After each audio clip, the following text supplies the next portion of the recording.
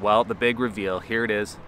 We got a Tesla Model 3 long range. At the time of purchasing this too, it was not too much more expensive to go with the long range option, so we did, because you get that dual motor, which is kind of cool. Just other couple little things. And then we went with black because I think it looks really cool. Although, man, is it hard to keep clean. And we got the stock aero wheels because I personally think they're the best looking rims that Tesla has right now. So I decided to, save a little money and just go with them. And then if you are doing longer trips, which I do plan on doing, you can still slap the hubcaps back on to give you that better range. So it's kind of a win-win.